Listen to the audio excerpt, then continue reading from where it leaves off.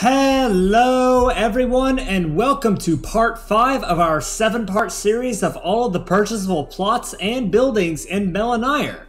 Here we are with the Maya. We are not really in a jungle place, but a place with very green grass, so makes sense. But yes, the Maya, obsessed with stones and pyramids. My pronunciation, as always, is awful, so please take it with a grain of salt. Let's get right into this. Starting out with the smallest plot that you can purchase, we have the Mehen Kuch. For 2 argents and about 40 or 64 cobblestone, give or take. This is quite small for a farm, that is. But this is easily convertible into a house. Just break the torches and overlap the roof and place some doors here, and you've got a house. This is what I did with one of my playthroughs. But if you only want to buy plots for farming, this isn't the buy for you. But if you want a really cheap convert-a-kit house, then yes, this is the buy for you. Moving on. Moving on to the medium plots of the Maya, the Chumuk Kuch. For 10 argents, 128 cobble, and 1 of any wood, same goes for the Mehen Kuch, 1 of any wood, you can get yourself this sizable plot. And the Mayans were so generous to give us infinite sources of water to place down our farm stuff. Isn't that awesome? But yes, you can easily overlap this to become a house too. Just the cobblestone is a lot. For 10 argents, this is a very good buy. Especially if you want to make this into a farm, as the water is already included. Moving on. And the last purchasable plot for the Maya is the Noa Kuch.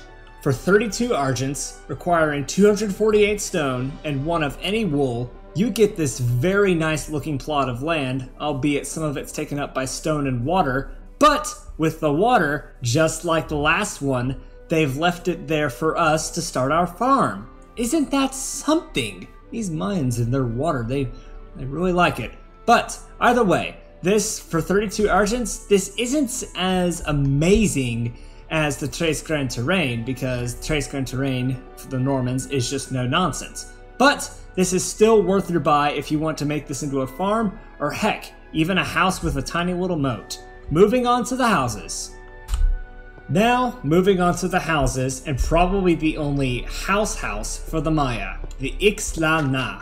15 argents, requiring 173 cobblestone, 3 wool, 23 of any wood, and 143 stone, you get yourself this very nice 2-story house that has a 2-block clearance. Yeah, definitely not a fan. So, you have 2 chests, 2 furnaces, and a crafting table. Go up the ladder. And you have another two chests, 2 crafting tables, and your bed is here. Honestly, if you can get past the fact that it has an incredibly low ceiling, this is a very nice house. 15 argents for a bed, place to live, place to sleep and all? Yes, please. Alright, let's move on to the rest of the houses. I mean, pyramids. And now, we are looking at the mid-range pyramid of the Maya, the Shakmul. For 1 denier ore, 188 cobblestone, 6 wool, 1,196 stone, 43 of any wood, that's 18.6 stacks of stone by the way, you can get yourself this very nice looking pyramid. I can't even call it a house because it's a pyramid. So, let's take a look. It's all made out of stone brick and all. That's pretty cool, pretty nice looking. But let's go inside. Very spacious and very open. This is pretty cool. It's not like a maze of corridors to get through. It's just flat out, here it is. But I do not like the lack of windows. Anyways, we have 1, 2, 3, 4 chests. 1, 2, 3, 4 crafting tables. 2 furnaces, we have a little place for us to bathe or swim in, and we have a bed. Pretty nice looking place if I do say so myself. I really like the use of all of the stone here. Usually a whole bunch of stone just looks bad, but this is looking pretty good. Anyways, for 1 denier ore, this is definitely worth if you want to set yourself up in a Mayan village, but the stone grind. Just constantly mining cobblestone, putting it in the furnace. That's what goes for all the Mayan buildings. It's a ridiculous amount of work to get that much stone, and honestly, if the grind is worth it to you, go for it, but if it's not worth it to you, then don't do it. Anyways, on to the final. And now, last but certainly not least, the Noah Mul, the Great Pyramid, the best that the Mayans have to offer. This requires 4 denier ores, 2,051 cobblestone, that's 32 stacks, 633 stone, 88 of any wood, 3 ornamented gold blocks, and 6 wool. So let's get right into this.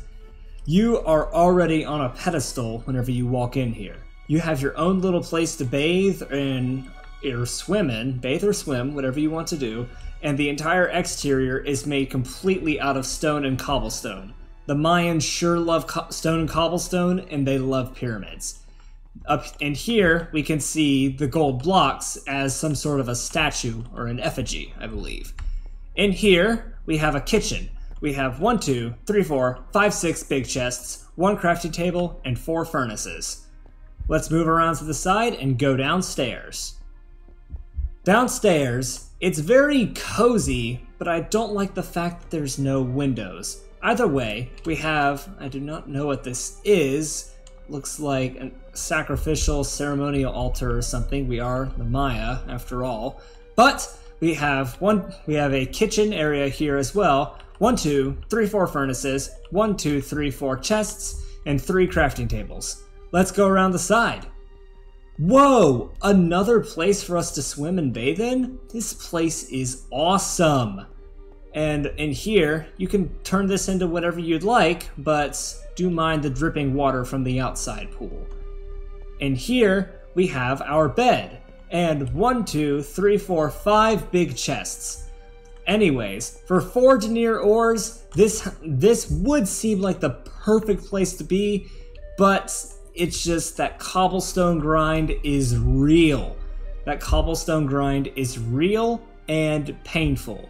But if you think it's worth it, and you think you can get through it, then by all means.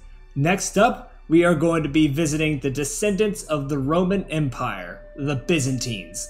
Let's strap ourselves in and enjoy. Thank y'all for watching. See y'all next time.